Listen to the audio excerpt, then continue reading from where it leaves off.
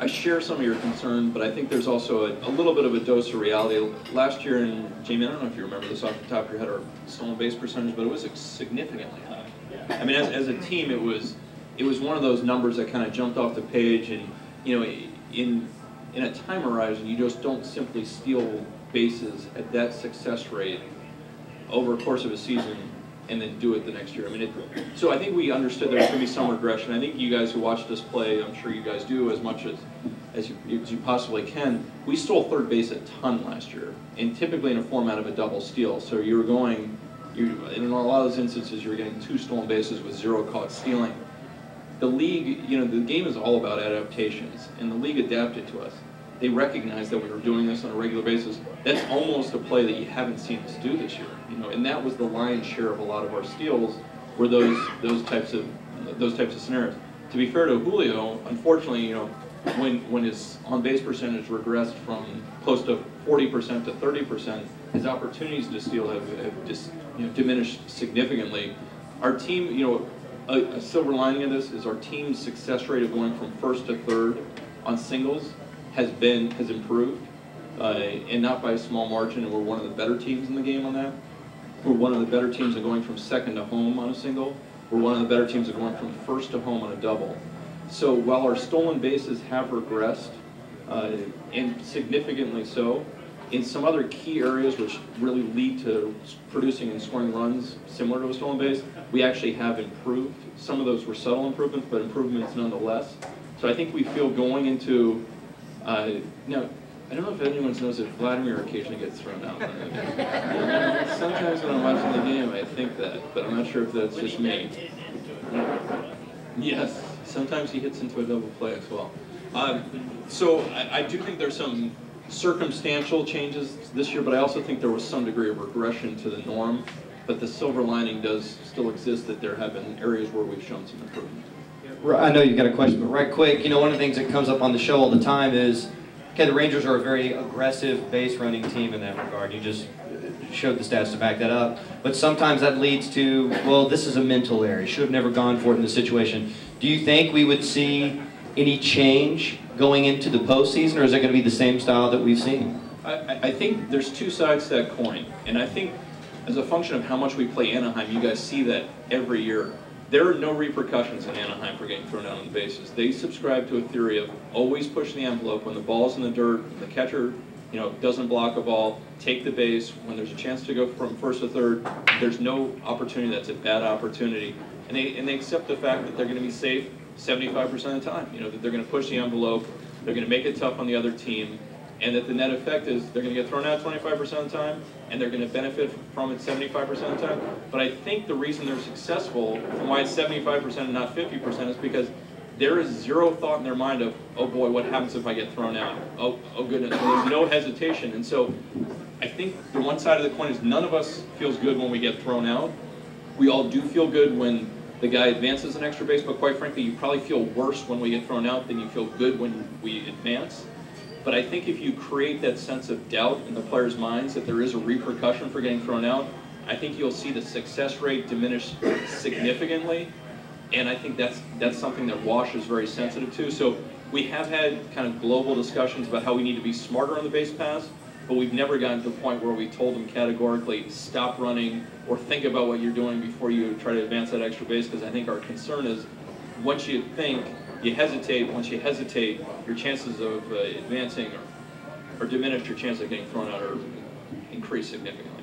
Guys, Thad just passed me a note that said there's a lot of baseball to watch and a lot of Jägermeister to drink. So just 2 more questions if we could. This gentleman and then 1 more. If somebody's got a really good one, we want to go off on a really strong note. When's the next move? One move too many. I think that's something we'll constantly evaluate. We'll look when we look at this season in retrospect. We'll definitely be evaluating that very exact point because we don't take that lightly. I think in each of those players' moves, there was a need at the time. It wasn't just a superfluous add.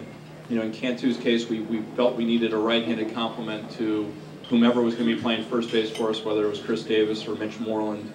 In Guzman's case, with Kinsler going down, Unfortunately, with a track record of not healing too quickly, we did have some concerns about how naked we'd be with him. We also were looking at trying to improve our utility position for the postseason. I think you referenced that you couldn't even remember the other crap birds that we got. Allow me to illuminate some of them. Molina hasn't played as well as we had hoped, but at the time of the acquisition, it was really a need based upon some injuries we had. And so we didn't, I guess the point is, other than Cliff Lee, we didn't really envision that any one of these guys was going to put us over the top. They all were going to be complementary pieces.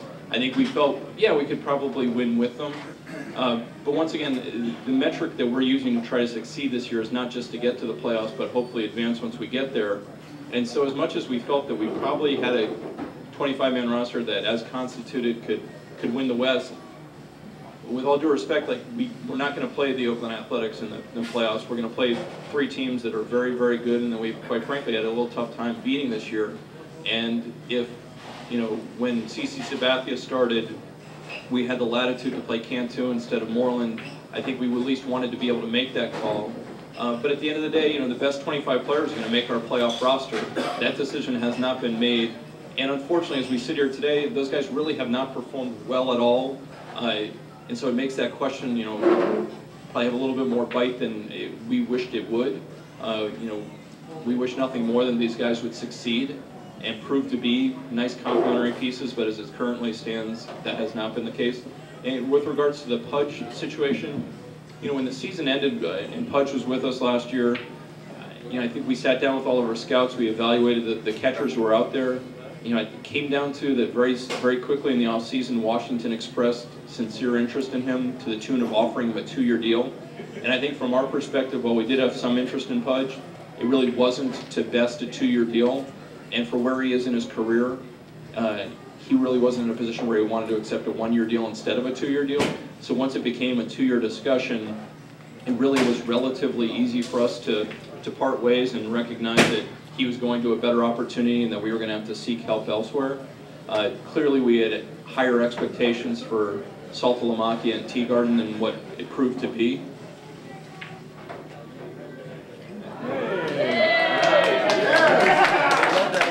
We're going to need this gentleman to come back up and ask another question. And this one with a little more teeth in it, if you would. We need to step it up.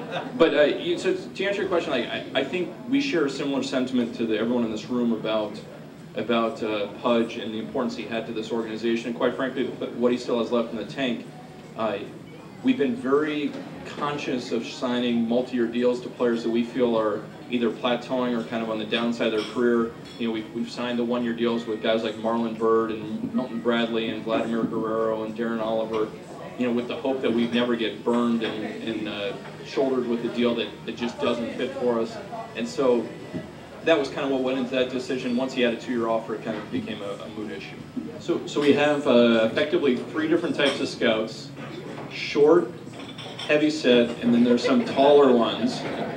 No, I'm kidding. No, we have amateur scouts. So the amateur scouts scout all of the United States, Canada, and Puerto Rico, because all of those amateur players, high school and college and junior college, are eligible for the draft every year.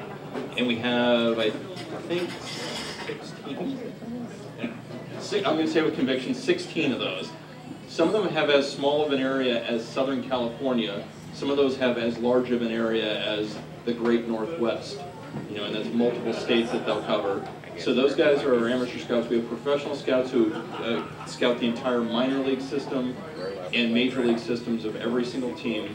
And then we have international scouts, which we currently have scouts in the Dominican, Venezuela, Mexico, the Pacific Rim. We have 2 guys who are permanently placed in Japan, but they cover the entire Pacific Rim. And we are now working into other parts of South America and Central America. How many is that? We have, I think, a total of 25 scouts. That's it? Yeah, 25 full-time scouts, and then probably another 6 to 8 part-time scouts.